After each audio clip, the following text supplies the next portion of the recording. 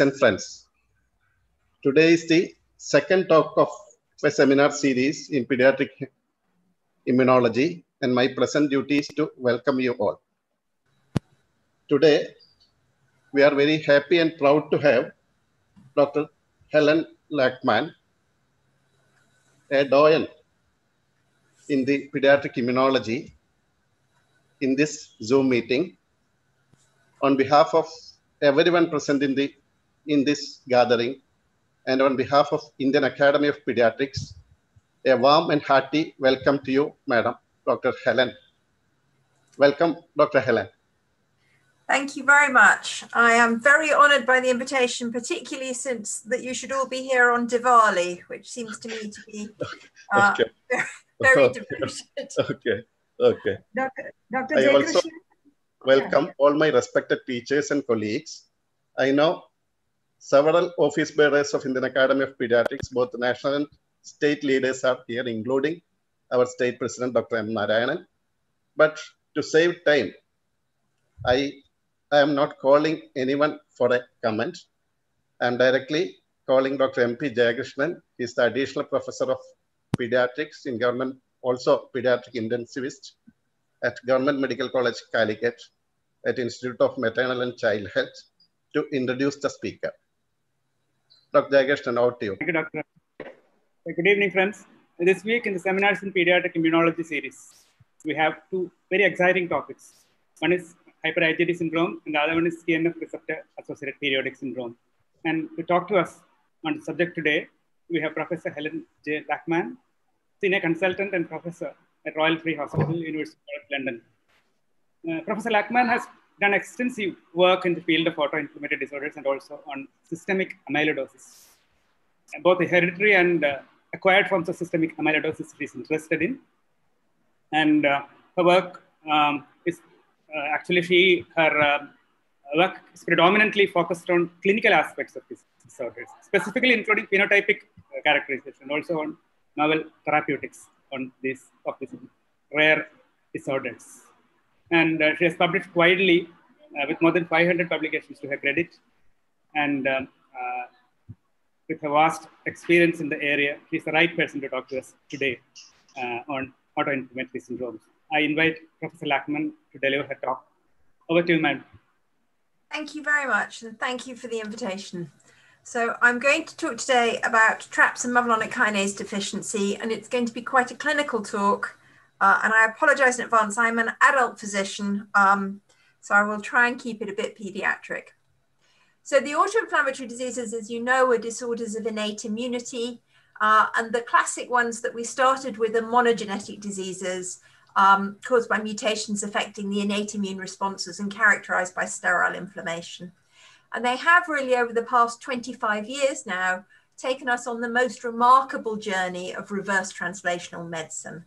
And they have been the most beautiful examples of learning from our patients and have been responsible for really the explosion of interest in innate immunity, in the understanding of the importance of the innate immune system, and in particular in the key roles played by pro-inflammatory cytokines, particularly in the role played by interleukin-1, and in the quite magical story, both of the happy coming together of the ability to diagnose these diseases genetically, with the ability to block some of these cytokines with modern biologics, and with the extraordinary discovery that blockade is highly effective and also remarkably safe, meaning that we've gone from diseases that were extremely rare, extremely difficult to diagnose, and essentially untreatable, to these diseases now being extremely high premium diagnoses, which are really worth making because they are essentially treatable. And if diagnosed early, these patients can be salvaged, and we can now talk to them about really expecting to have a normal life in almost all respects. So we're now talking about normal life expectancy, but also an expectancy of a normal life experience. And for an adult physician, that also means I talk about a normal expectancy of fertility and of employment and of turning out autonomous, normally functioning adults, expecting to have normal employment and everything else. And having sort of done very well with the IL-1 driven diseases, there's now great excitement as this field moves on to look at other factors of innate immunity and other pathways in which, again, rare patients have proved to be uniquely informative. So this has all been very driven by patients. And one of the problems with patients is that you have to diagnose them. And diagnosis of these diseases has been remarkably challenging and relies on clinicians and relies on a high index of suspicion. And this has been shown in when we look at these patients in their diagnostic delays. And as an adult physician, we still regularly see patients who have been undiagnosed for 40 or 50 years before they get to us. But with recent advances, we've seen a dramatic fall in the diagnostic delay, and we now do expect that most patients are picked up by the pediatricians, particularly by pediatric immunologists or rheumatologists, and our large registries, and there's clearly a bias in that the experienced centres recruit into registries, and they are the centres who diagnose young, are seeing a considerable fall in the delay to diagnosis, and this is entirely driven by clinical recognition. So what does a suspicious patient look like? So we're interested in patients with a history of recurrent or continuous symptoms of fever. Practicing in Northern Europe, I'm very interested in rash, but characteristically the rashes that we see in the periodic fever syndromes are pale, are evanescent, are not itchy, and are easy to miss, and are particularly easy to miss against a dark skin. So I don't think that you have to weigh them very heavily in their absence. They're useful in their presence, but the absence of rash wouldn't put me against a diagnosis. Serositis is common. In older children and adults, we see joint pain and myalgia and arthralgia very commonly, but arthritis is rare. Symptoms are always in innate immunity accompanied by a markedly elevated acute phase response. And in older practice, I always point out that I do not run a chronic fatigue or a fibromyalgia clinic, and that there is always dramatic inflammation accompanying these symptoms. A family history is useful, but 50% of the diseases we deal with are recessive, and we tend to have rather small kindreds with no relevant family history. And even in the dominant diseases, variable penetrance is well recognized, and fewer than 60% of patients will give a clear-cut family history of another family member being affected. Onset is usually early, anywhere between the neonatal period to infancy, but some diseases present late, and up to 10% of patients will report their first symptoms after the age of 40. Even if you push them very hard, they are quite clear that they didn't manifest until well into adult life.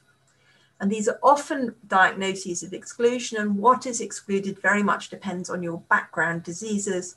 So in adults, we're looking at excluding connective tissue disease and malignancy, but in children, infection and immunodeficiency are very much more present in the differential diagnosis. As I've said, these have become very high premium diagnoses because these are diseases where we're looking to change the long-term outcomes. And what we're now talking to our patients and their families about is that we're looking to achieve a long-term outcome in these rare diseases of a normal or a near normal life experience. That is turning out autonomous adults who are physically independent and capable of running their own lives with completed education and normal employment opportunities.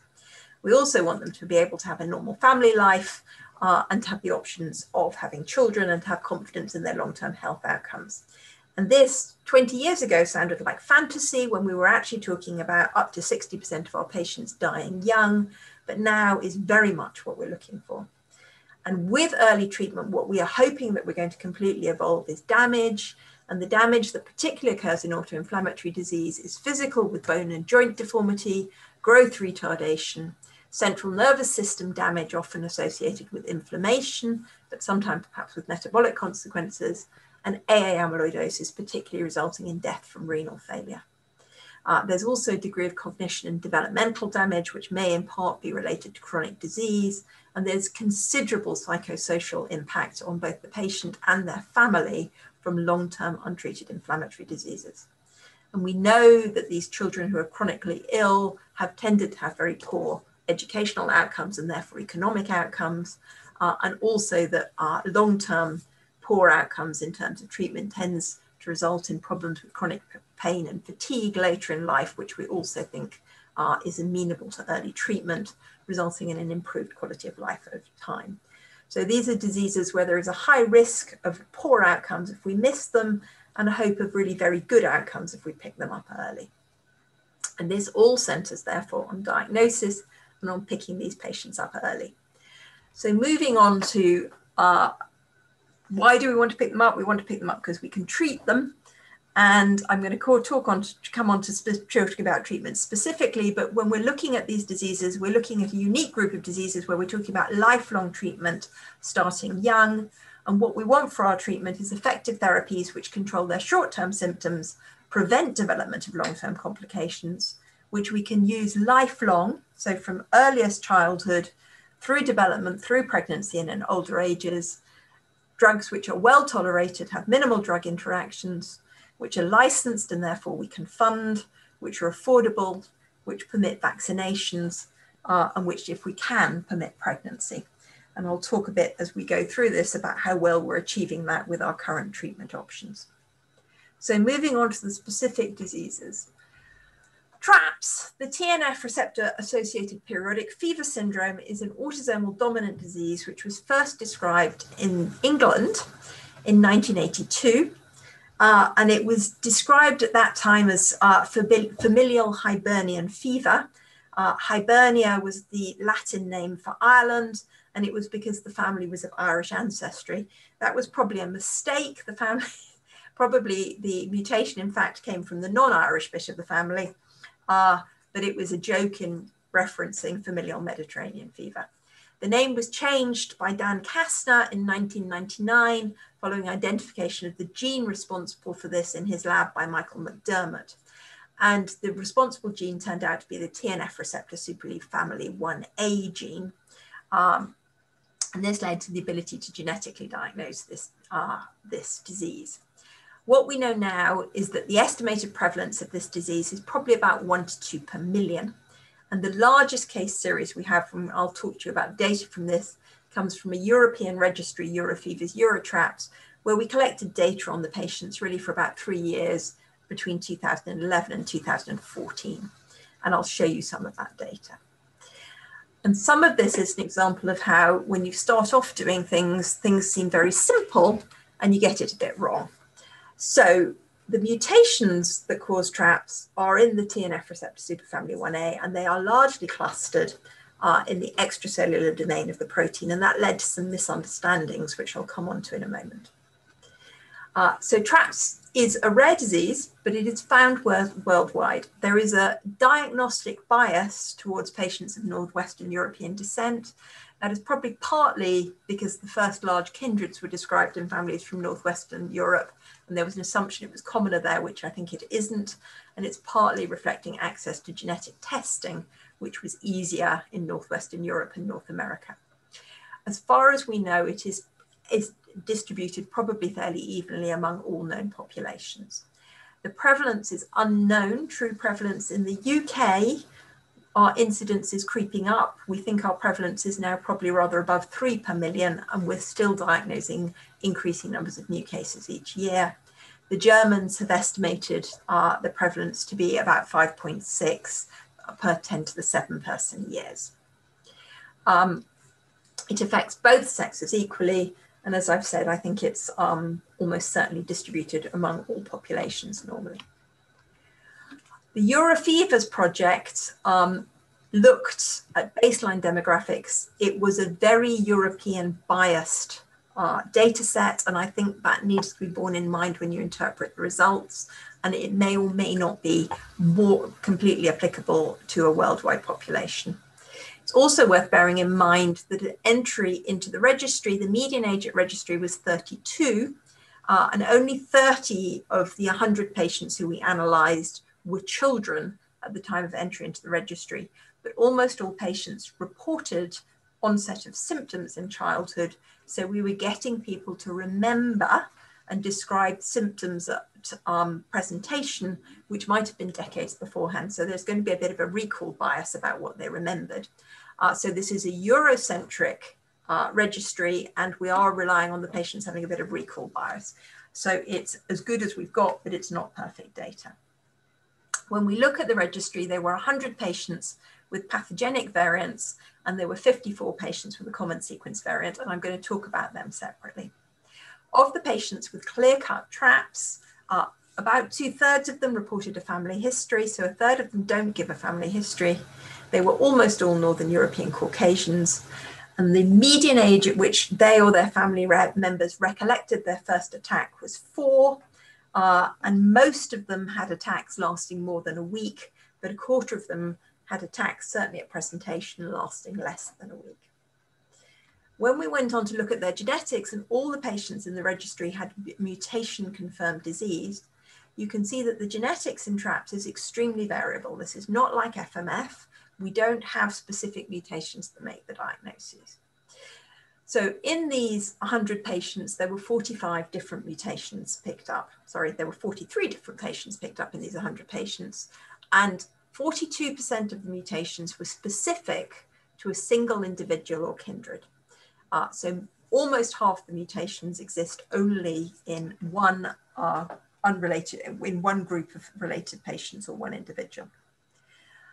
Many of these mutations, almost half, affect cysteine residues in the extracellular portion of the TNF receptor. And this was originally thought to be very important because it clearly affects the tertiary structure of the protein. On the other hand, there are an awful lot of cysteine residues in the extracellular portion of the TNF receptor, and it may not be as important as we thought. We have renumbered the residues in the TNF receptor superfamily 1A protein in a rather unhelpful fashion in the last 2 years.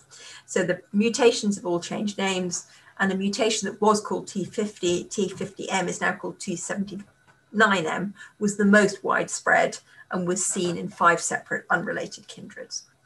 In addition to the clear-cut traps, there were 2 very common population variants, one called R92Q, now renamed as R121Q, which was present in 1/3 of the TRAPS patients. And I'm going to talk about that separately because certainly for us, this is an example of a variant of unknown significance, which is very difficult to interpret, but I think it's a separate disease. So I'm actually going to not talk about that in the same group. And I'm going to talk about TRAPS as being non-R92Q, R121Q associated disease.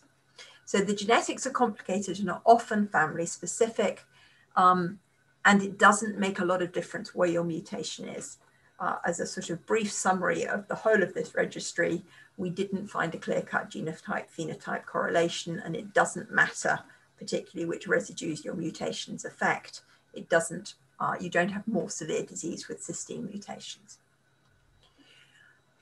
The initial thought was that mutations in the TNF receptor, particularly because they affected the cysteine residues, were likely to affect TNF signaling, and that mutations affecting the cysteine residues were likely to result in prolonged signaling of TNF via the TNF receptor, by resulting in impaired cleavage of the TNF receptor, thereby resulting both in prolonged signaling via a trimerized TNF receptor and also by reducing negative feedback, by reducing cleavage and therefore release of soluble TNF receptor, which usually competes with bound TNF receptor to downregulate TNF-associated signaling.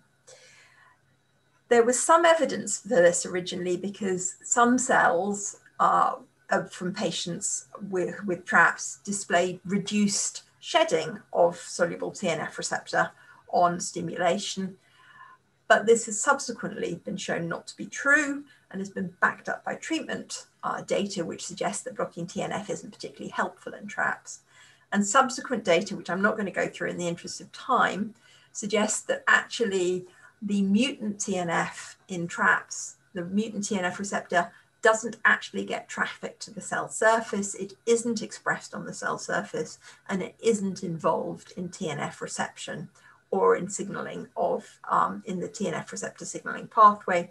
And in fact, the abnormal TNF receptor misfolds, and probably the majority of the pro-inflammatory phenotype that is seen in TRAPS is due to a misfolded protein response and an intracellular stress response, and that via a number of different mechanisms, what you're seeing here is intracellular stress responses, which seem to result, in fact, in increased production of interleukin-1 beta and decreased apoptosis, and that this is not a signaling mechanism that relies on anti-TNF at all. And this again is an example, in fact, of reverse translational medicine, because this occurred really after the clinical observation that blocking TNF in these patients was woefully inadequate, whereas blocking anti-IL-1 in these patients produce dramatic treatment responses. So what does a patient with TRAPS look like? As I've said, the majority of them do not present as infants. The typical age of presentation is usually about 4, and disease tends to worsen through early childhood and become worse in adolescence and early adulthood. Most of these patients will present with fairly long attacks. Less than 25% will have attacks lasting less than a week, and attacks can last up to 3 weeks, of fever and abdominal pain without peritonism, accompanied by a number of diffuse rashes, and I'll show you some photographs of them, and diffuse joint and muscle pain, which is generally myalgic without much evidence of either serositis or arthritis. It can be accompanied by fasciitis. My personal view is fasciitis is relatively rare, but when it does occur, it's very florid and you get very beautiful MRI images. And unfortunately, they're so beautiful that they always get published. And that means that the medical literature contains a number of extremely beautiful pictures, which gives the impression that this is very, very common. But it's actually extremely rare to see really florid fasciitis, particularly in the older patients. Children can get periorbital edema with it. We don't see it as often in adults. And again, I'd argue slightly that we see periorbital edema in quite a number of kids who are very sick with the autoinflammatory diseases, and I don't think it's that specific. Intervals between attacks are very variable. They can last from only a few days to months to years. And on the whole, disease worsens as the children get older, with more frequent, more severe and longer episodes as they age. So small children often do quite well. They can have a presenting attack and then go often a year or 2 before they do it again. But as they get older, the attacks tend to run into each other and become more troublesome. Many attacks are unprovoked. When attacks are provoked, they tend to be provoked by fairly minor stressors. So physical activity, emotional stress, airports for adults are a really good precipitant of a TRAPS attack. By the time you've got your family on holiday, that's usually enough to get a TRAPS attack going for the first week of holiday. In women, it can be associated with the menstrual cycle. And attacks are not always the same. So in any individual, they may not have a typical attack each time. And attacks can be quite vague. So we have a number of patients who really struggle to describe their attack features. And some patients will only present with their constitutional symptoms. So they say they feel a little bit off color, but the only hard symptom that they can describe for us is a day or 2 of rigors and night sweats. When we compare adults and children, there really wasn't very much difference in the attack features that we see between adults and children. So the real difference between adults and children is the attacks become more continuous and a bit more severe, but the attack features are not particularly different between adults and children. There was a faint suggestion when we looked that serositis, arthritis, and constipation might be more common in adults than in children, but I would argue that in general, serositis, arthritis, and constipation is more common in adults than in children, and I'm not sure that this is so much disease related, is just that as one gets older, you tend to complain more of a bit of joint pain and constipation when you're unwell than in small children. But in other respects, the disease between adults and children is remarkably similar. Afraid these are all adults, but this is a sort of collection of the sort of rashes that you can see with TRAPS.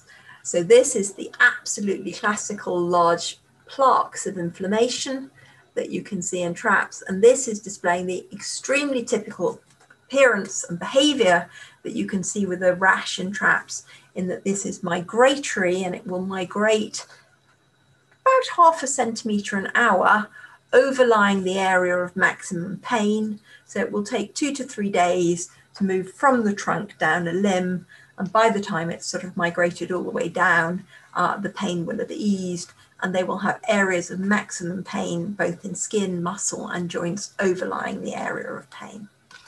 This is a sort of serpentiginous rash that comes and goes, and this is a similar rash seen here.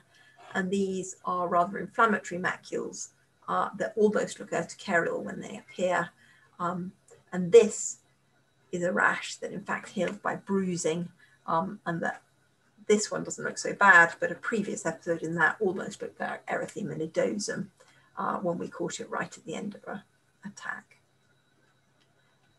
And then these are eye signs. So this is an adult, but she's got really quite florid periorbital inflammation going on during an attack here. I do have permission to show these slides.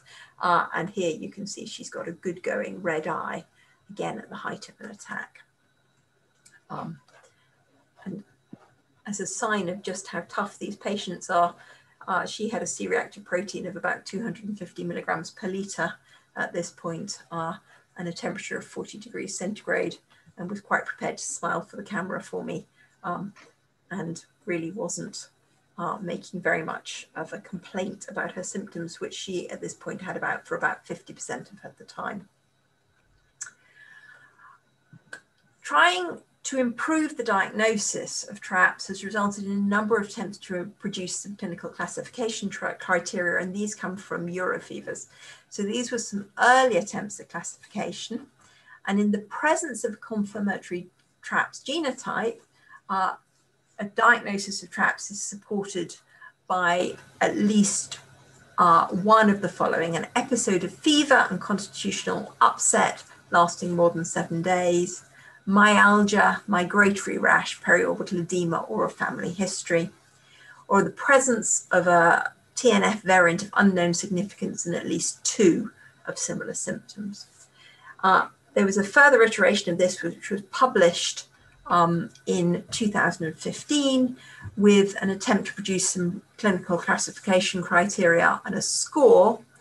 And this is sensitive and specific, and uses a number score, and in the presence of attacks of fever accompanied by an elevated acute phase response, which have occurred in a recurrent fashion, periorbital edema, episodes lasting for more than 6 days, evidence of a migratory rash, if the skin color is felt to be pale enough that a migratory rash counts, otherwise you just take it out of the score, myalgia and a family history, and the absence of vomiting of aphthous or aphthous stomatitis. If the score is more than 43, came out on this, which was a validated attempt to produce a score using patients with a variety of periodic fever syndromes, came out as a sensitive and specific means of screening for these patients. So once you think you've made a diagnosis of TRAPS, how to treat it.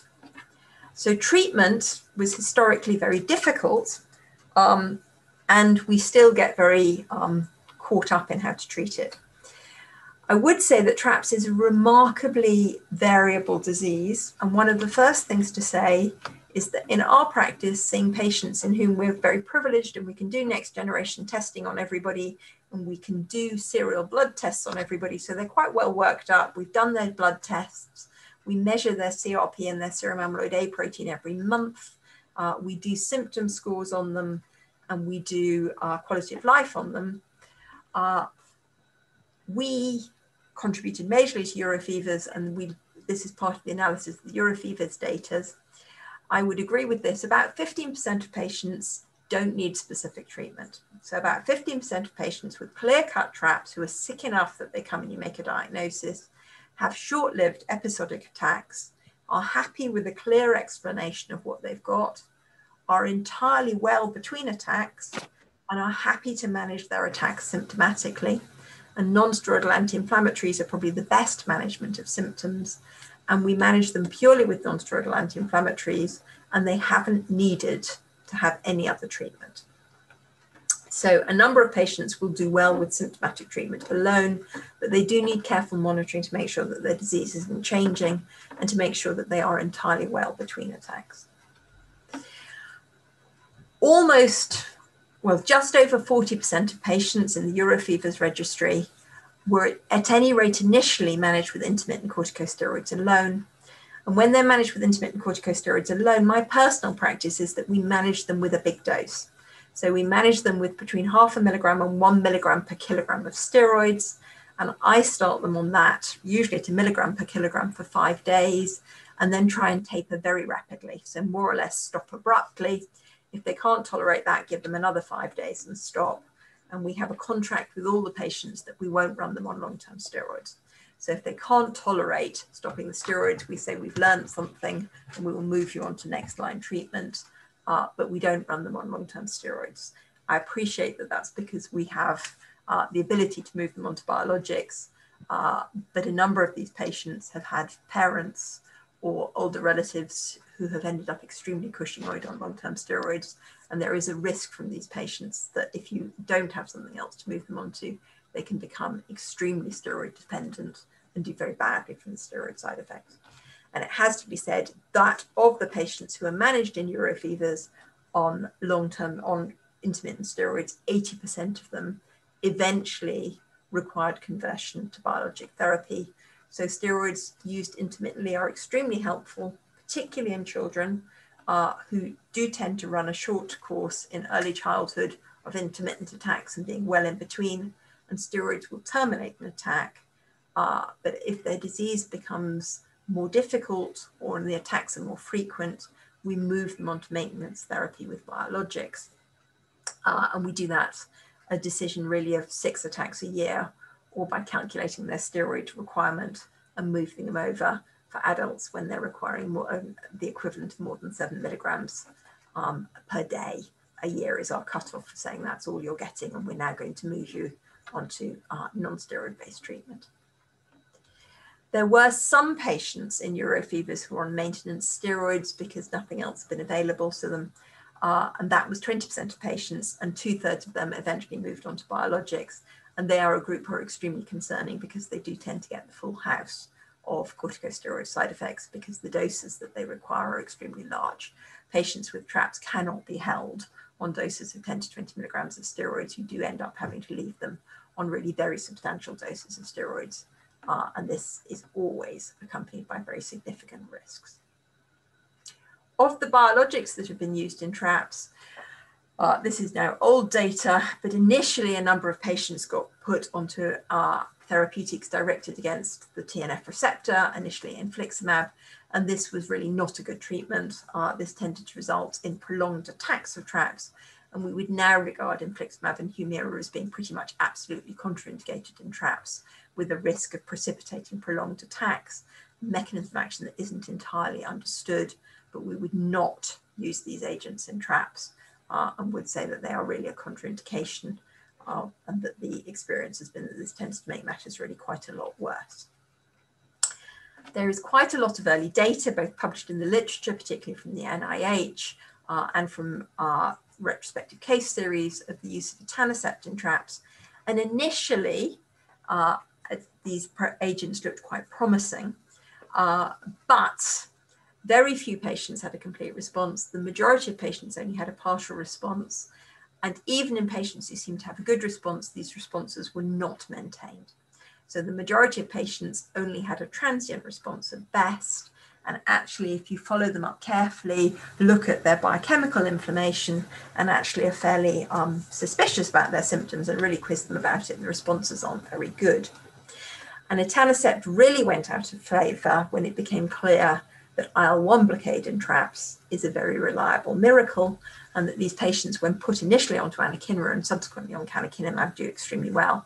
And this is data shown here. These are the first 20 patients in London that we put on anakinra, and this is data that I borrowed from Marco Gaetono showing children treated in Genoa.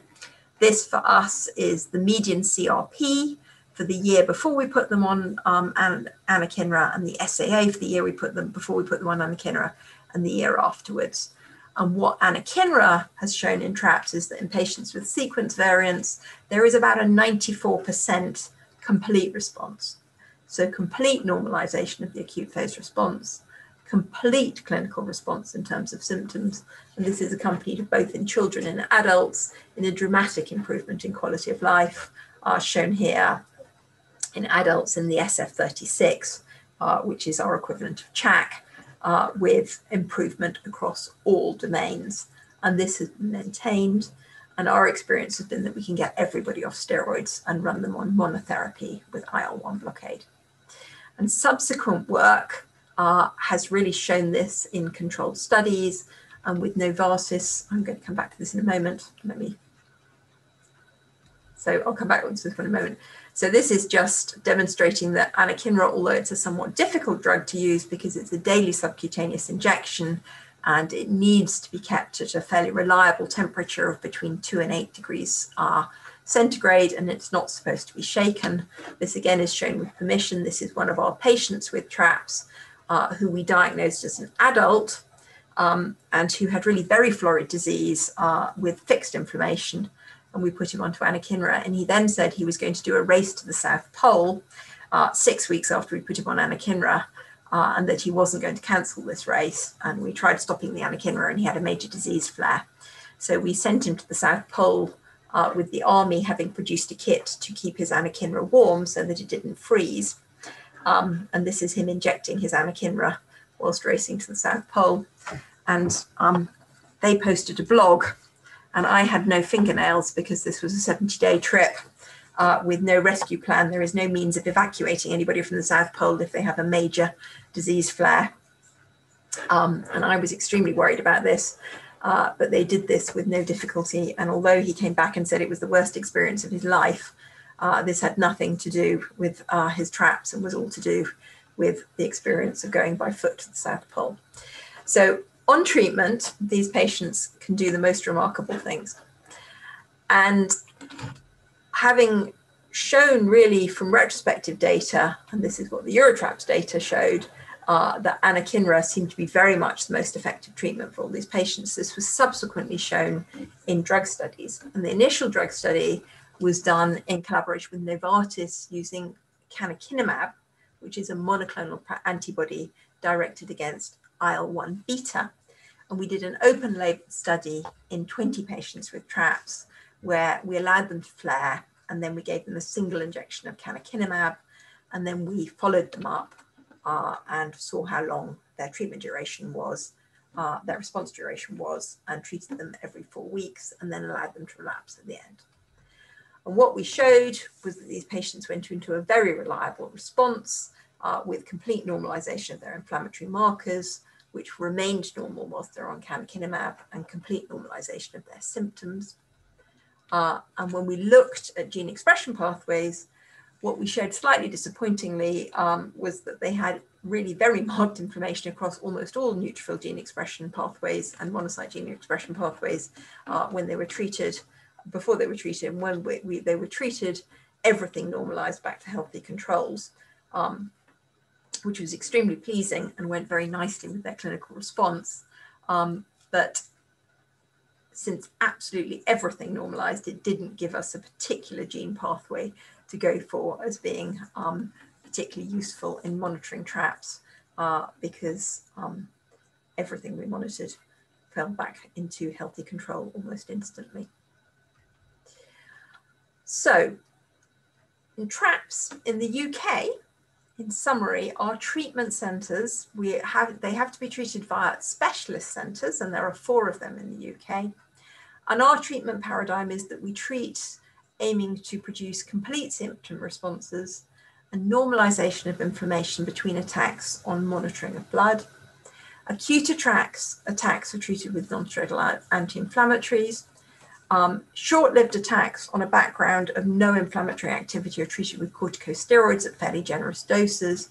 But we know that over time, these tend to show declining efficacy, dependency, and cumulative side effects. We don't favor anti-TNF, which we think is not very efficacious, and we move straight onto anti-IL-1 agents. We are at the moment in the privileged position that NHS England will fund via specialist centres both anakinra and canakinumab, which is the only agent which is licensed for the treatment of TRAPS by both the European Medicines Association and the FDA. And we are able to give these for patients who have evidence of chronic disease. And we give this continuously. Anakinra, the patients self-dose. Canakinumab, we have a home delivery system, or they come to the centre to be treated every 4 to 8 weeks. And this has been associated with extremely good long-term outcomes. And the effect of this has been that in patients who have TRAPS who've been followed up in our centre, none have developed AA amyloidosis since we set this service up. So we have seen no patient develop a life-threatening complication of traps in the 20 years now that we have been running a fever clinic designed to stop this from happening. This is data taken from the German Pro-Kind initiative, which develops protocols for the management of autoinflammatory diseases in children, and is a consensus document, and is essentially very similar to what we do in the United Kingdom, but it makes the point about treating to target, so that children should be assessed to make sure that you are treating for normalization of symptoms and inflammatory markers. In continental Europe, they are more enthusiastic than we've been in the UK about on-demand therapy with anakinra and canakinumab. This has been used both in TRAPS and in mevalonic kinase deficiency. I have to confess I have some doubts about our TRAPS, where I think most of these patients are too active, and if you stop on-demand treatment, they immediately flare.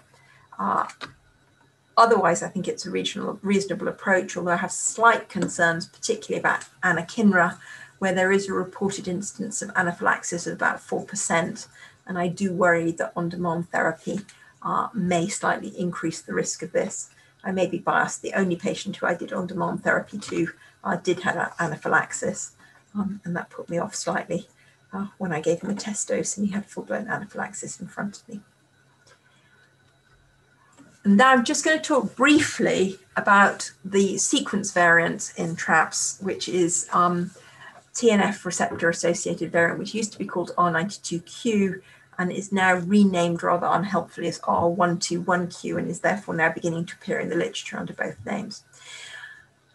For us in Europe, this is a major problem because it's a common sequence variant with an allele frequency of 1.7%, but this is going to be a problem in all these diseases because what we all see is sequence variants of unknown significance in individuals with diseases which are clearly real, but don't fit in with full-blown pathogenic disease. And so this is the prime example for us. So of patients who are labeled with having TRAPS, 38% of them carry this particular variant, but it's extremely common in our healthy population. When we look at the patients with this variant compared to patients with pathogenic TRAPS, we have two problems. One is the patients with this variant who are entered into registries are quite severe.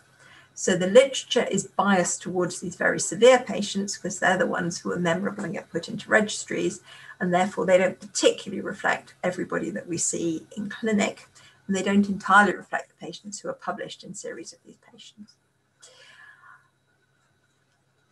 The general impression is that when we look at patients with this particular subtype of disease, it doesn't look quite like pathogenic TRAPS. The disease is often milder, the episodes are shorter, and particularly in children, the symptoms often resemble PFAPA. So we often see children who have quite a lot of mouth ulcers, cervical adenitis.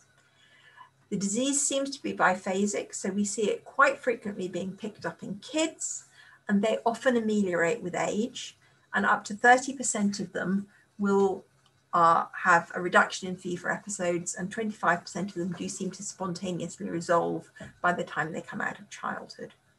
At least 25% of these children will do very well with symptomatic treatment only with NSAIDs. There is a suggestion from the literature that many of these patients will do very well with maintenance treatment with colchicine, which is otherwise entirely ineffective in TRAPS. And intermittent steroids are useful in about half the cases, and in general, the steroids are used at the same sort of dose that we use in PFAPA, which is considerably lower than the dose that we use in TRAPS. We also see a number of adults who have extraordinarily severe disease presenting later with fever, and these patients, unlike pathogenic sequence variant TRAPS, tend not to do very well with anakinra and do very much better with etanercept, but they need it in combination with steroids. So in terms of clinical symptoms, there's a major overlap with conventional TRAPS, severe pathogenic TRAPS, although it's often a little bit milder. And in children, we think they often grow out of it. Treatment responses are entirely different to severe pathogenic TRAPS. So the treatments we use here, I'm saying the same again, but in kids, we tend to use colchicine. if they look like PFAPA and steroids. And in the very severe adults, we use etanercept, which we will not use in traps otherwise. And this I have borrowed from Joost Frenkel, and this is the advice that he gives in the Netherlands for pediatricians in managing R92Q associated traps, or at least R92Q associated autoinflammatory disease in children, which is a common enough disease that it really is worth having a protocol for the pediatricians, and which is entirely different from the protocols we would use in conventional traps. So finishing the traps bit, the summary I'd say is that the phenotype of traps is really quite variable. There is no pathognomonic pattern. There are useful classification criteria which can support the diagnosis, but the diagnosis really does rely on genetic testing. Unlike familial Mediterranean fever or a number of other genetic diseases, there isn't a consistent phenotype-genotype association, and you can't say that one particular genotype is more severe than any other. The most frequent symptoms are musculoskeletal pain, fever, abdominal pain, and constitutional upset, and children and adults have a very similar disease presentation. R121Q or R92Q disease is probably very different and should be treated entirely differently. And with the availability of modern treatments, I'm going to move on from that. These diseases do remarkably well. So these have converted from being an entirely disastrous disease in the last 20 years to really being diseases with a really extraordinarily good outcome, and one in which we now really have patients who look and feel entirely well on long-term treatment. And then moving to the next disease in the series, which I'm going to be quicker on, mevalonic kinase deficiency is a much rarer disease. So mevalonic kinase disease is probably at least 10-fold rarer than TRAPS, and is due to mutations in mevalonic kinase, which is the gene after HMG-CoA reductase in the cholesterol biosynthetic pathway. It does seem to be genuinely commoner in Northwestern Europe, and that's largely because there is a fairly common mutation V377I, which is present in the majority of patients who we see, and which occurs in about 1 in 200 individuals of Northwestern European descent. The theory about why this mutation in this enzyme, which results in about 10% enzyme activity causing an autoinflammatory disease, is complicated. But the current theory is that this has got nothing to do with cholesterol synthesis. This is a failure of flux down the isoprenoid pathway, and what you get is impaired protein prenylation and therefore impaired prenylation of Rho-RET GTPases, and this results in decreased protein kinase activity and therefore in increased activation of the pyrin inflammasome and therefore increased production of IL-1 beta. And this is at least in part a disease again resulting in overproduction of interleukin-1 beta, but via a metabolic pathway. And this disease results in attacks of severe inflammation accompanied by rash. And I'm showing you pictures of a couple of my patients in the middle of active attacks here. And again, when you look at patients, cells from patients with these diseases, what you see is evidence of activation of impaired autophagy and reactive oxygen species generation. This is probably quite complex, and exactly what's going on in terms of molecular biology is not entirely clear, and it is a tougher disease to treat than either TRAPS or CAPS, where the molecular biology has become clearer over time. Clinical features of mevalonic kinase deficiency, unlike TRAPS, is this is the disease that almost always presents in the neonatal period. So almost all patients will genuinely present in the first 6 months of life, although they may not be diagnosed. And presentation is with fever and constitutional upset, but what is also extremely common during attacks is cervical and generalized lymphadenopathy, rash, which can be a characteristic maculopapular rash, which is really very florid when it occurs, mouth ulcers, GI upset, abdominal adhesions, vomiting and diarrhea. And the experience from our clinic is that more than a third of patients will have been diagnosed with pediatric Crohn's before the correct diagnosis is made.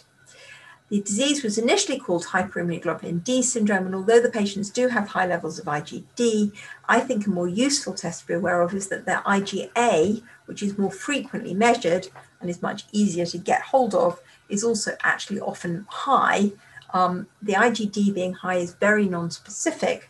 IgA is also quite non-specific, but it's cheaper and quicker to get a measure on.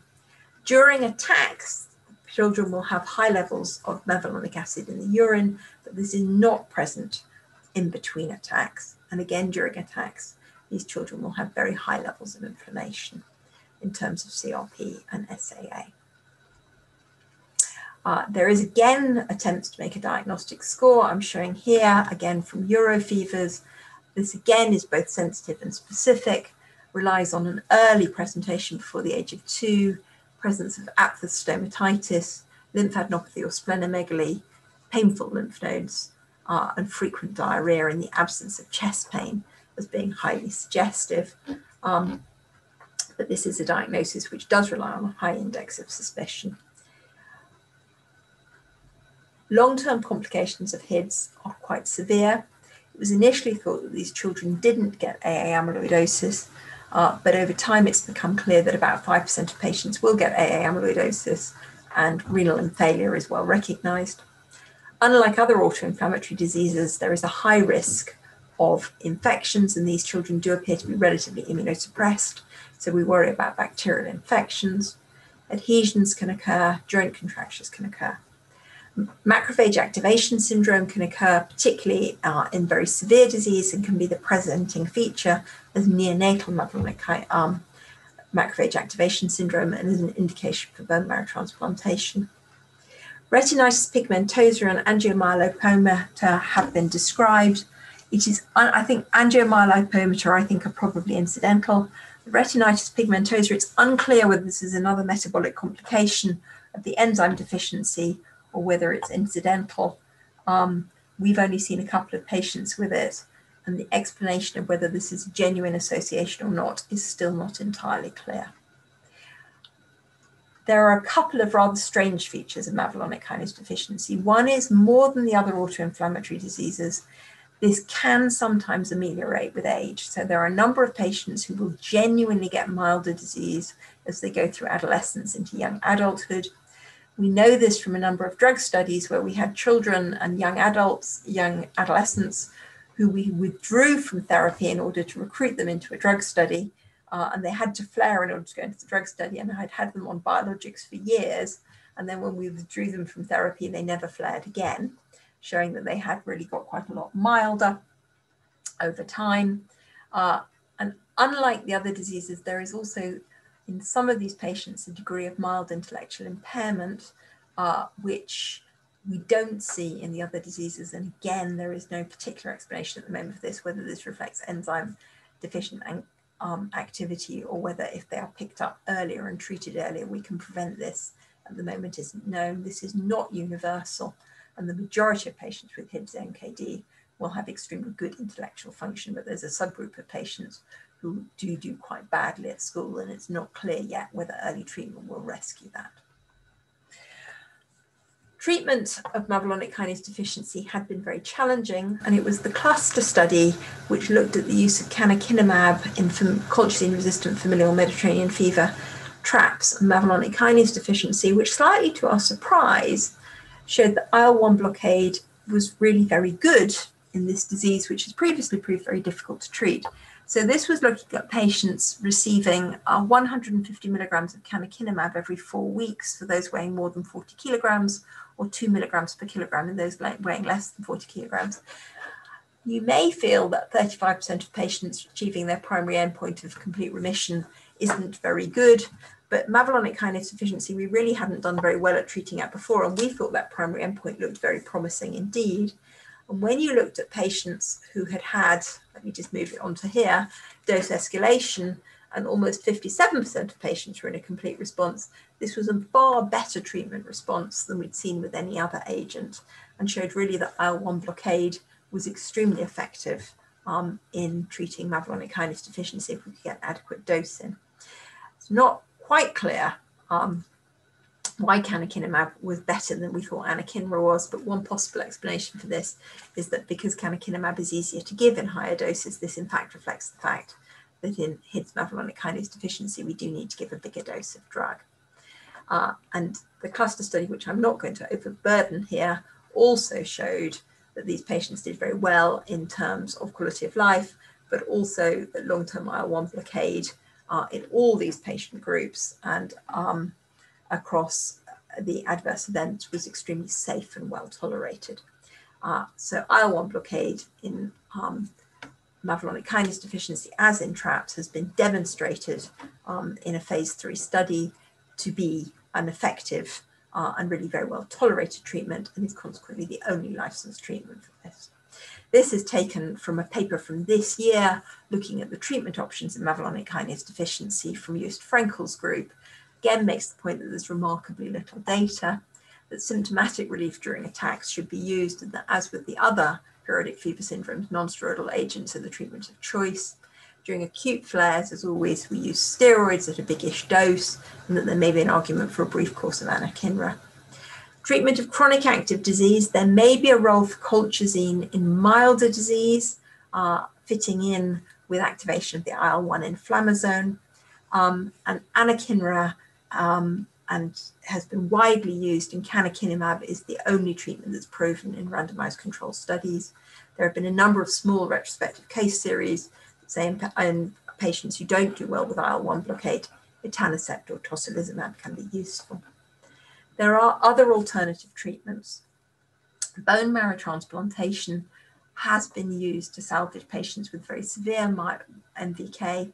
And we know that the enzyme is ubiquitously expressed, but we think that the phenotype is largely due to myeloid expression of the enzyme.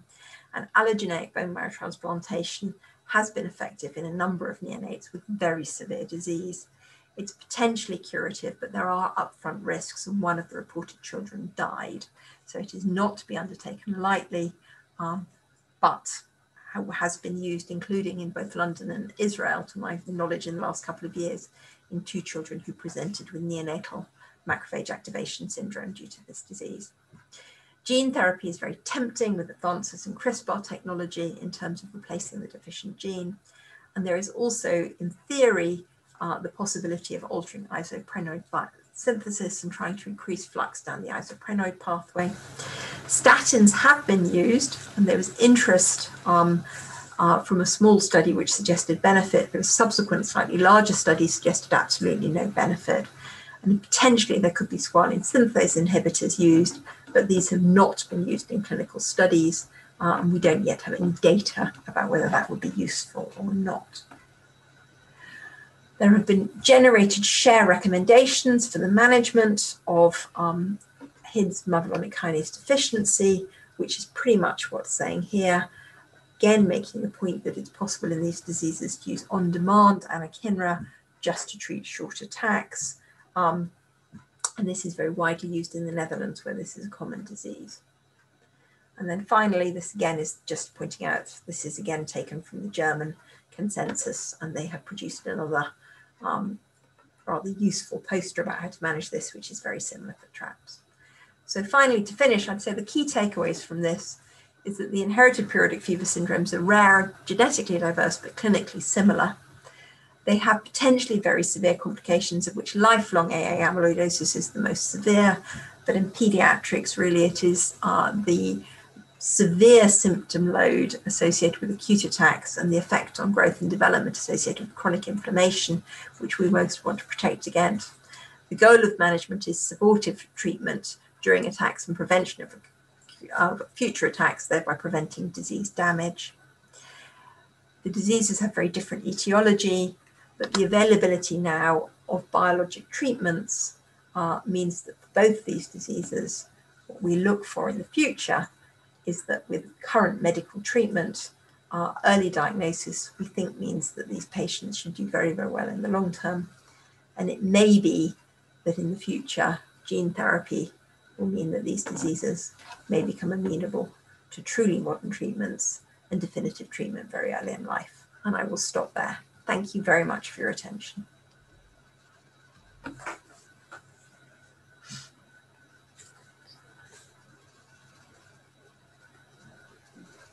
Thanks so much, Geeta. Professor Lachmann. Yeah, thanks so much for that fantastic, eye-opening talk. And it's really thought-provoking as well. And there are lots of questions in the chat box. Dr. Ashraf is going to take, do you have time? Okay, Geeta. Dr. Ajay, Yeah. Yes, sir. will you read that questions? Yes, sir. We'll start from the beginning.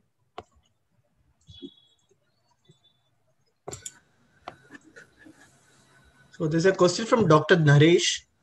So how can we differentiate TRAPS from SLE, especially if the chronic variety? So classically, SLE shouldn't be associated with the raised acute phase response. So TRAPS with disease activity, they should really have a sky-high CRP. So they really should look very different. And although you, in theory, can get coincidental autoinflammatory and autoimmune disease, we haven't actually seen it. So we really would expect them to be autoantibody negative in TRAPS. And the rashes for us look very different. But I would be pretty suspicious of somebody who's labeled with SLE, who's running a CRP of in TRAPS, we'd really be expecting to see CRPs really in the hundreds. Okay, Madam, there is a question from Dr. Raj Warrior. I think it's regarding the study in the TRAPS. Has procalcitonin and ferritin been measured in these children? Not that I'm aware of in the children.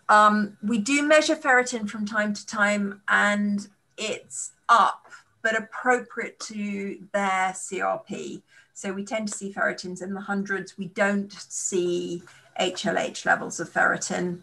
A number of these patients actually get a little bit iron deficient because they get a bit of an anemia of chronic disease. So eventually you can actually see them running a slightly low ferritin, probably because IL-1 slightly interferes with hepcidin and they end up being a little bit iron deficient. Procalcitonin, I'm not aware has been measured very much. In the UK, procalcitonin is often not used very much in hospitals. So I've had one or two extremely good primary care colleagues who have phoned me up and said, I'm sure it's an attack because I've measured their CRP and it's 90 milligrams per liter and their procalcitonin is normal. But I've only got that experience from a couple of adult patients. I don't think anyone's done it systematically. There's a question from Dr. Amit. Is there any recommendations regarding screening for amyloidosis in these patients with autoinflammatory syndrome using any abdominal fat aspiration or rectal biopsy? Or is there any pre-direction in them to develop amyloidosis in the future? So it's a really good question. So the risk of amyloidosis increases with age. Children do very occasionally get amyloidosis, but it is extremely rare. So generally speaking, we're very reassuring about kids. 97% of patients who have AA amyloidosis will have either significantly impaired renal function or significant proteinuria. So if they have normal renal function and a normal urine dipstick, you can be very, very reassured, and that is cheap and easy. Abdominal fat aspirates are pretty good.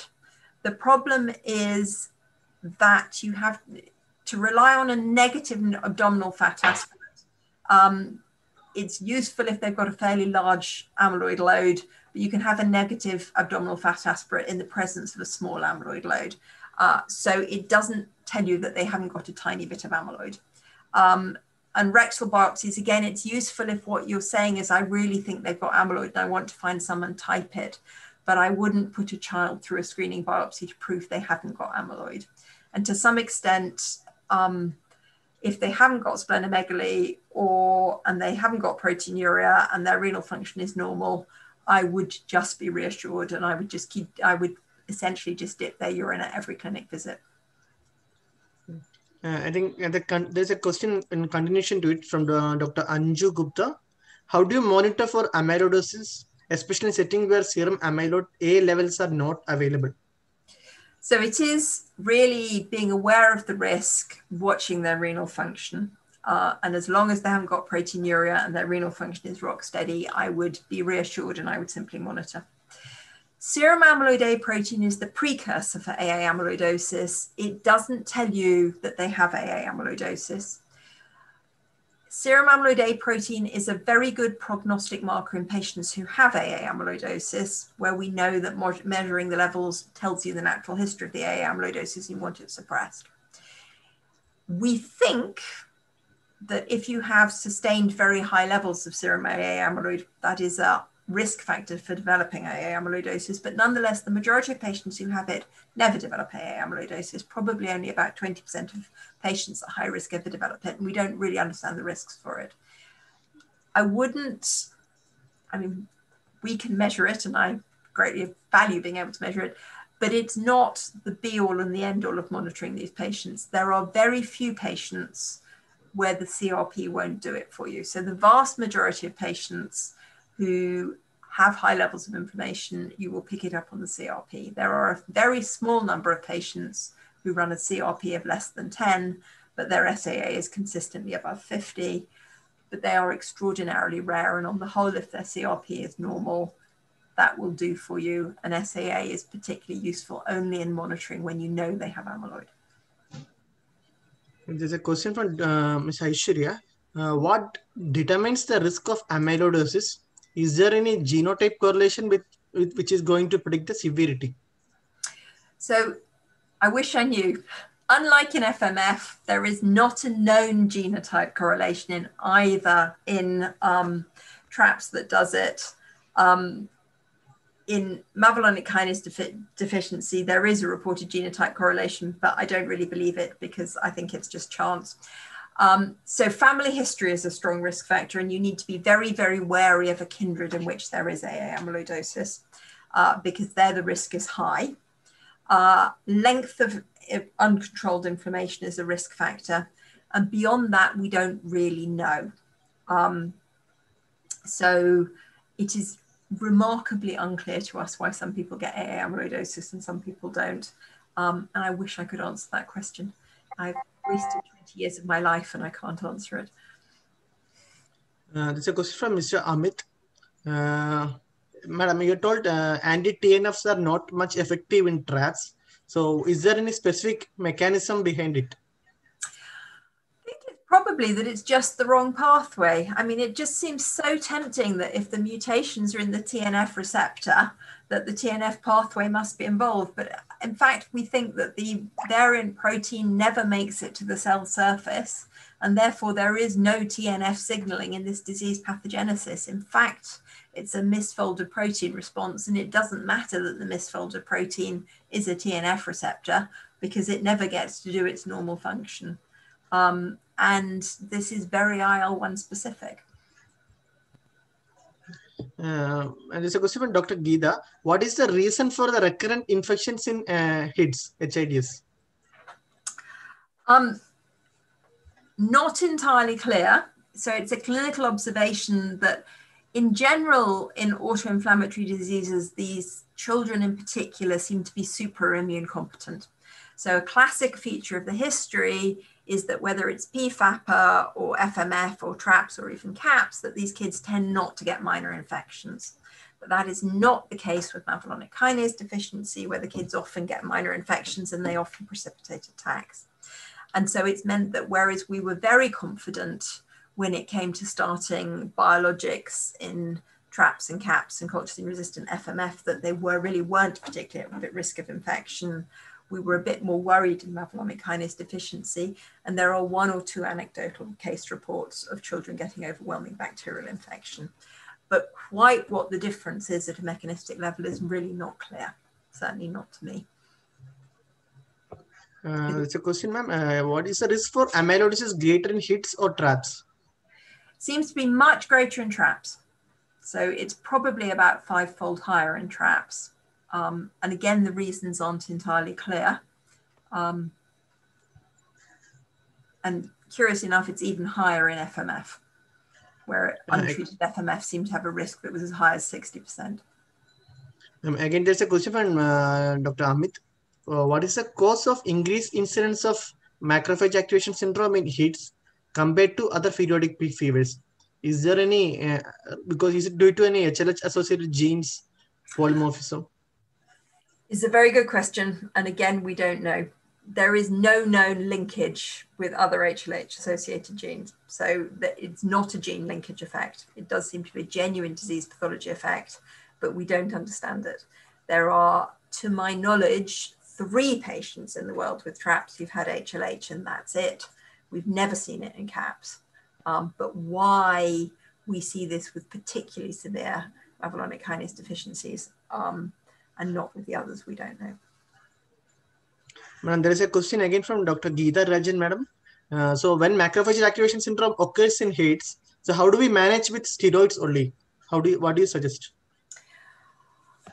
So these children have been remarkably sick and have not really been manageable with steroids only. So the ones who I've been peripherally involved with, because they have been too young for me and too sick, have been managed in neonatal ITU settings on really very high doses of anakinra and steroids and sometimes etoposide, and stabilized with a view to early bone marrow transplantation. And so the recent cases have had salvage bone marrow transplantation and have done very well. But these children, I think, without that, will do very badly indeed. I think presenting with neonatal HLH due to a metabolic defect requires aggressive definitive treatment. And the trick has been very skilled management in actually keeping them controlled until they're big enough that they can have a relatively safe transplant procedure. Okay, madam. Actually, there are a few more questions. So, would you like to take these questions now? Yes, no, I'm fine. It's the middle of the day for me. I'm keeping you up. Geeta, madam, shall we go? Yeah, Professor Lachmann, would you have time for a couple of more questions? Yes, of course. Okay, thank you so much. Madam, do we use the same criteria which we use for SOGIA for diagnosing mass and diagnosing mass in HIDS? Yes. I think that's very reasonable. And what's the role of SAA in monitoring patients with autoinflammatory disease? That is, I think you have answered it. Yeah, I think I really don't think it's nice if you've got it, but essentially serum amyloid A compared to CRP, it's just on a longer piece of string. So the higher it goes higher, but if you are comfortable that in your particular patient, you know that when their CRP is normal, that they are fine, you don't need to measure anything else. What I would say is that the lesson from autoinflammatory disease is that we do expect these values to be properly normal. We treat these children to run normal aged matched values. So we don't accept a CRP of 10. They should run a CRP that you would expect to see in a healthy aged matched child. So we're looking for CRPs of less than 1 in our patients and not saying 10-fold higher is okay. We treat pretty much for perfection, but you can do that with the biomarkers you've got that are available. SAA is not necessary. You can use the available biomarker and it's just as good or nearly as good. And there's a question from Dr. Anju. If we cannot predict the risk of amyloid, how do we decide on treatment protocol for TRAPS, that is between intermittent and continuous therapy? So it's a very good question. I think the answer is that you have to choose your treatment and then monitor the effect. So our experience in TRAPS has been that the majority of patients will not tolerate intermittent treatment because they are genuinely very active. And when you stop the intermittent treatment, they will promptly fail out again. The risk with TRAPS is particularly in older patients who have had years and years of untreated disease, is that essentially they are too brave. They have got used to what they regard as normal and they don't complain about it. They've often had quite a lot of feedback, as have their parents, about being a child who with a low pain threshold, who is tired all the time, and they feel that their life experience is normal and they don't complain about it. So my problem is that I have people coming going, I'm fine, I'm just a bit tired, and their blood tests are terrible. And then you treat them and they go, I didn't know I was meant to feel like this. Is this how normal people feel? And you realize that they've been lying to you about their symptoms because they've been minimizing them because they didn't realize that normal is not feeling tired and achy all the time. So you have to monitor their symptoms against their acute phase response, make sure they're both normal. And then if you stop treatment, you have to keep monitoring it and make sure that things aren't going off again. Generally speaking, once people know what normal is, they don't tolerate flares any better than you or I would. So once you have got people well, they do tend to tell you when they're not well quite quickly. But the initial treatment of people, they can be quite resistant to starting treatment because they feel they're better than they actually are. There's a question from Dr. Geeta, madam. Is there, does the inflammation starts antenatally in HIDS? I don't know that anyone's looked at that. It certainly starts very early. But I'm not aware, I'm just trying to think. So anecdotally, our CAPS babies frequently are admitted to SCBU because as they are born, they are clearly rashy, and there is concern that they have got a neonatal infection. And I'm trying to talk everybody down from giving them lumbar punctures and saying this is certainly CAPS. I don't think we see that very often with our HIDS babies. So there are some of them with very, very severe disease are triggering an immediate metabolic pathway analysis because this is clearly a very, very sick baby. But the rest of them tend to be presenting at 3 or 4 months with what looks like infections. But I just don't think anyone's really taken antenatal bloods and said this is an inflamed looking neonatal fetus. So I'm not sure, I think that's absence of data. I'm not sure I can answer that question. Madam, it's a question by Dr. Suma, madam. What are the options to interleukin-1 inhibitors, thalidomide, JAK inhibitors? What are the options? So it's very difficult if you can't get IL-1 inhibitors because all the options are very unattractive. So thalidomide, I think, is better at blocking IL-6. That's probably plausibly what it does. We, many years ago, gave thalidomide to somebody with CAPS, and it was better than nothing, but he got a peripheral neuropathy. So we had to stop it. I don't think the JAKs are very attractive. I don't think you're going to get very far with blocking interferon. Colchicine is probably the best we've got, and colchicine will block the IL-1 pathway, but the problem is that you have a difficulty with how much you can achieve in vitro against in vivo rather against in vitro, and you probably can't achieve big enough doses. The difficulty is that there are really good agents and they're not that expensive, and there isn't anything that really matches them, and it's incredibly frustrating if you can't offer them because the choice is between high-dose steroids with all the associated toxicity or nothing, or the drugs that you know are safe and work. And twisting. Hi, Helen, Kishore here. I'm really sorry to jump in. To put things into perspective, there is absolutely no access to anti-IL-1 in India, which I guess is the frustration of everyone who is attending. So maybe time for us to maybe do some canvassing or lobbying with the concerned parties to say whether it can be done. I think the whole idea of this autoinflammatory series also has been to kind of improve the awareness and to kind of enhance a push in case we could get these companies to be kinder and make anti-IL-1 available in India, which I think would change things dramatically in the landscape of autoinflammation in a big country like India. I mean, I completely agree. And the difficulty is it is, morally so black and white because they are so well tolerated and so effective, and actually not that expensive for the drug companies to make. Yeah, we are really grateful to Dr. Kishore for helping us in organizing this series. He's been a godsend for us. So thank you so much, Dr. Kishore. You've been here all along. You're actually one of us. Thank you so much. Shall we, are there any more questions in the chat box? Yes. One more question from Raj Varya. One last. Yeah, one last question That may from be the Dr. last Raj question. Varya.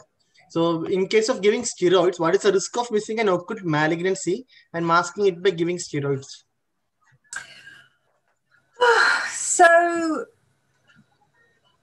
I think that's something that we all really, really worry about. I certainly worry about it in PUOs in the older patients. In truth, although in theory it can happen, and we certainly worry about it with the presentations of HLH in adults, PUO presenting as a malignancy runs, on the whole, a very aggressive and unpleasant course. So our adult data suggests that if they have not manifested what is usually a lymphoma or an adenocarcinoma within 2 months, and on the whole, your diagnostic workup's still going on after 2 months, they're probably not going to. So I think one has to be cognizant of it, and you have to take a careful history and carefully examine your patient. But we probably, all of us, spend more anxiety over it than, and that's appropriate because you don't want to miss it, but it really doesn't happen very often. And my experience is that you find the malignancies fairly straightforwardly because your patient is starting to look extremely horrible quite fast. And these patients give you a very long history and just aren't changing very much. So one of the classic features of these diseases is that you see them in a flare and you think they are going to die. And then a week later, they look fine. And that just doesn't happen if you've got somebody presenting in a PUO with a lymphoma. A week later, they look a lot worse. Professor Raj Warrior, it's an absolute pleasure having you join us from the US. Professor Raj Warrior is a reputed hemato-oncologist in the United States. For concluding remarks, can we have Dr. Vinod Skaria? Dr. Vinod, please.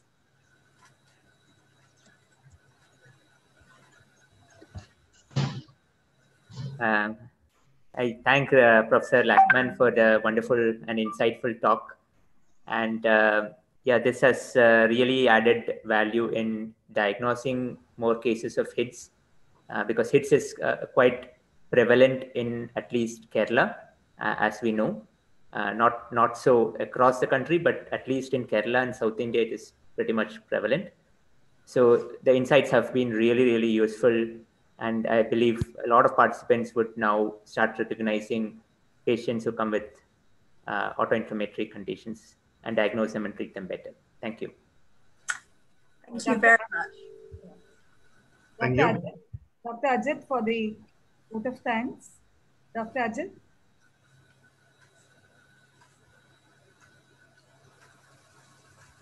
Oh, thank you, Dr. Helen, for the excellent talk. And you have greatly generated interest in all of them, especially even seeing the questions. And you answered it very well.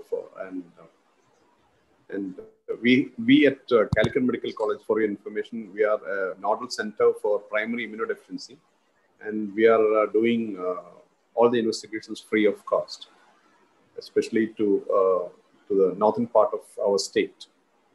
And Dr. Geeta, who is our nodal officer and for primary immunodeficiencies. And I think we can have a good collaboration with UCL, and if possible. And I think that this can continue. We can continue from this talk, and we have a lot of autoinflammatory. And Geeta has done some work on HITS along with Vinod Skaria. Okay, thank you very much for your excellent talk, and in this rare disease, it has generated a lot of concern as well as interest. And so that one question for you is whether like traps, usually the fever is more than 7 days. I mean, even though I want to thank you, but our question is whether if it is less than 7 days, whether we can exclude traps or something. No. Usually that's if it is more than 7 days, usually traps. Yes. What, so if it's more than 7 days, it's probably traps. But if it's less than 7 days, it can still be traps. Okay. It can also be traps. Okay. Yeah. Thank you very much, and all the teachers, all the senior pediatricians, especially CK sir, all the Srigumar sir, Rajware sir. Say hi to Rajware sir. He is one of our favorite teachers. And so thank you very much, all the audience, all those who have participated, and big happy Diwali to all of you. We have Deepavali coming tomorrow. Yeah. Okay, thank you very much. So I think we'll stay connected to UCL. One of our students is there in UCL doing pediatric hematology, Dr. Neelu Mahota. Now, great talk, Dr. Lachmann. Wonderful talk. Thank you very much. Thank you, Rajwar sir. Thank you. Thank you, madam. Thank you very much. Thank you. Thank you for the invitation. Good evening to you, and good night for all others. Thank you, everyone. See you next Friday. Good night. Night. Thank you so much. Bye-bye. Bye. Bye.